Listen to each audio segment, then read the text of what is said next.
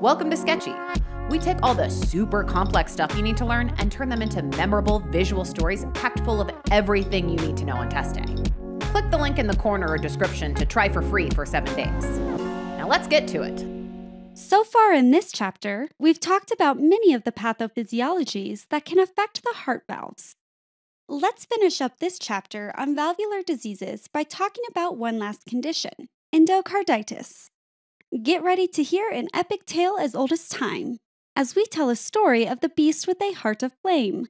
Endocarditis is defined as inflammation of the endocardial surface of the heart. At Sketchy, endocarditis is represented by our recurring symbol, the lantern with a heart-shaped flame.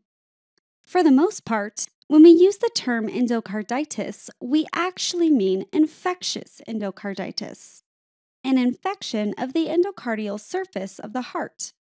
IE is the most common cause of endocarditis and is usually caused by a bacterial infection. Hence our recurring sketchy symbol, the bacterial lantern strung up over this old-timey town square. Regardless of the pathogen responsible, the pathogenesis of infective endocarditis is the same.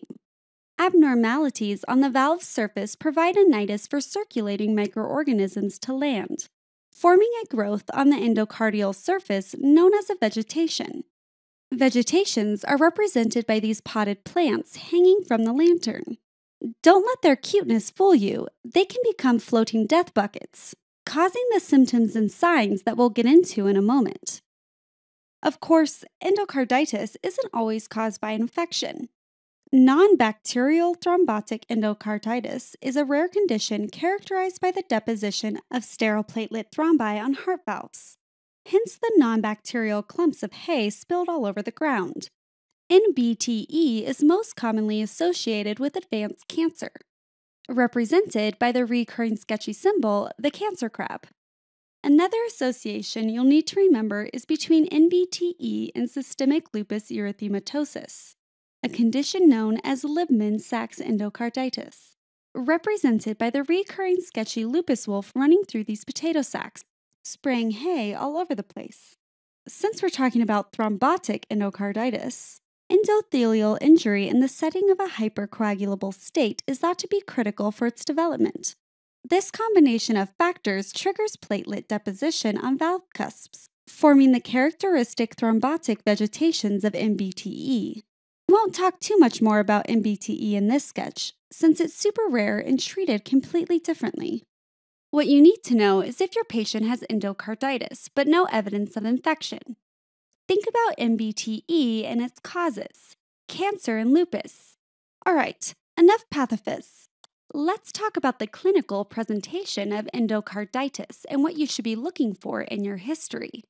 We'll focus on IE for most of this sketch since it's much more common. Fever, represented by the recurring sketchy symbol, the flame bandana, is the most common symptom of IE. Whoa, fever in an infectious process? I know, your mind's blown right now. It's all right, I'll give you a moment to recover from the shock of that doozy. In addition to fever, many of the other clinical manifestations of IE depend on the time frame of the infection. So make sure to pay attention to how long your patient's symptoms have been going on. Infective endocarditis can be classified as acute or subacute. Acute IE presents as an acute, rapidly progressive infection, with symptoms like fever, chills, and malaise developing over the course of a few short days. Acute disease is represented by the recurring sketchy alarm clock, ringing acutely. Subacute IE, on the other hand, is represented by this alarm clock, which hasn't gone off just yet. Subacute IE occurs over weeks to months and consists of low-grade fever, represented by this woman's flame bandana, and nonspecific symptoms like anorexia, weight loss, and fatigue that seem to smolder forever, just like her slow-burning, smoldering torch.